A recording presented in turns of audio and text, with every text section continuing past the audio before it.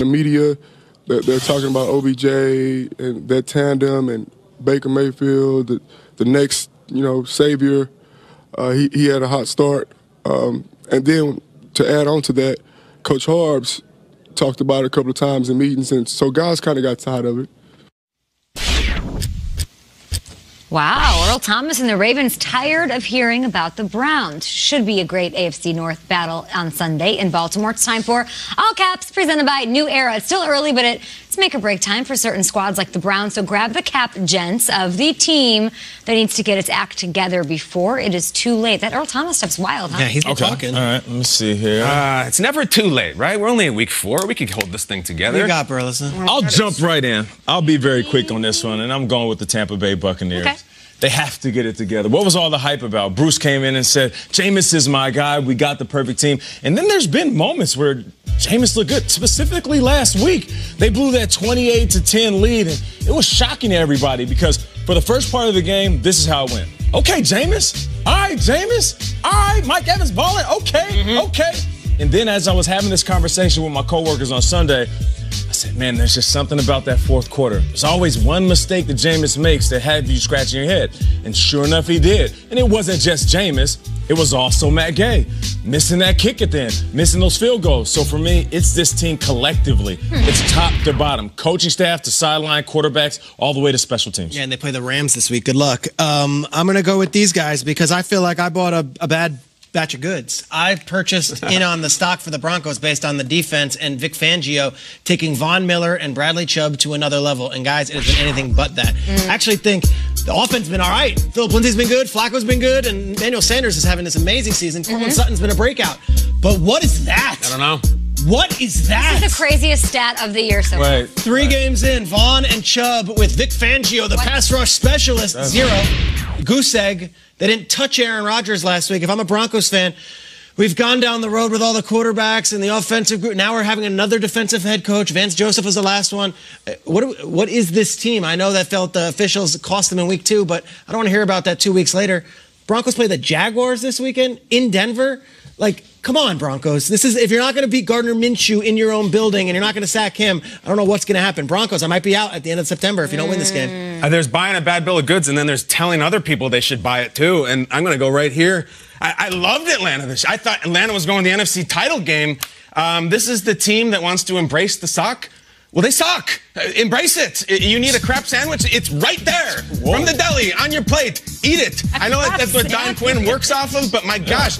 And now Keanu Neal is hurt, and it's like, I haven't been this disappointed in the ending of a Keanu since I went to the opening night of Little Buddha. Come on, guys. Great movie. And like, here we are. And Peter, to your point, you're talking about your team? These guys are at home against the Titans. The Titans just got waxed by Gardner Minshew. If you cannot win at home with an MVP quarterback, blah, blah, blah, blah, blah. Atlanta, I got to move on and see other people. I love you. I'm trying. Help me help you. A crap sandwich? That's his words, yes. Unbelievable. Okay, so we were a little negative there, telling guys to get their acts together. But if we were to take a shot for every time we say the names Brady or Mahomes on the show, we'd be just as drunk as all the people we see in New York on our way to work every morning, leaving the bars. These guys are talked about. They always have the spotlight and the highlight reels, and we focus on them. But I want you to grab the hat of the unheralded player, the underrated star that you think is going to break out in week 4. All right. I have a guy that's been breaking out, and I have to adjust this snap because it was on the last one because Kyle was wearing it. All right, McCole Hardman for the Kansas City Chiefs. If you're not paying attention to this dude, you have to. I know Shregs, you talked about him. My guy ran a 4.33 at the Combine, and he was brought there to maybe be a replacement for Tyreek Hill or just be a backup plan. And I'll just tell you how it goes. It doesn't work most of the time. When you have a prolific wide receiver, then you get a guy who's supposed to be him, but the diet version, it never works. And this isn't a shout out to Troy Williamson, but I remember Troy Williamson came in to replace Randy Moss, and Troy Williamson was fast, but he wasn't Randy. And McCole Hardman, he's fast, but is he Tyreek Hill? I don't know, but I think he's just as good. My man has 2 catches for 97 yards last week. The week before that, he also has a touchdown. My dude's averaging 26.3 yards per catch. At least the NFL.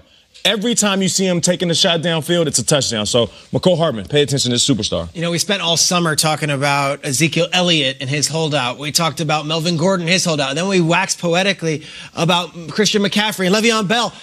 Guys, Mark Ingram signed with the Ravens very quietly and is 5th in the league in rushing and leads the NFL in rushing. Talk about it. Right, it's crazy. Mark Ingram's a friend of the show. We know that. But he's also an enemy to the opponent. Mark Ingram was awesome last week against the Chiefs. Did it yet again. He's carrying this Ravens rushing game when we thought it was going to be 5 running backs, everyone getting involved. No, Ingram's like, give me the rock. I will move the chains. Can you be an underrated star when you've already been to the Pro Bowl and you've already had your jersey bought by millions of fans down in New Orleans? You sure can. Because Lamar Jackson's having a great start to his career. Mark Ingram is helping out as much as anybody on that team. I am so impressed by what Mark Ingram's doing. He might be the best running back in football this year, and we didn't talk nearly enough about him when he signed with Baltimore this offseason. Good call. It's great, Schrags. I'm going to put on this team. We got Bears-Vikings this week. Matt Nagy said, buckle up the chin strap for Bears-Vikings. And I'm going to look to a guy that we love, that we haven't seen, Tariq Cohen. Tariq Cohen has less than 100 total yards this year through 3 weeks. We call him Little Smokey, like one of those little hot dogs, which is an interesting choice for him this week. But I think they got to use him. I think they got to motivate him. They got to get him going. You know, he usually has great film, and the only film we've seen from Tariq Cohen is his Red Band trailer type stuff. I'd like to see some touchdowns, some down the field, some ingenuity. Look at this man. He has been missing from the game plan, and when they've gone to him, it hasn't worked. I think Tariq Cohen, under the radar against the Minnesota Vikings this week, will break out. Well said. That is all caps. Thanks, guys, for playing along at home at GMFB. You guys are going to be the Shot Boys coming up next. Okay. Party like a rock star.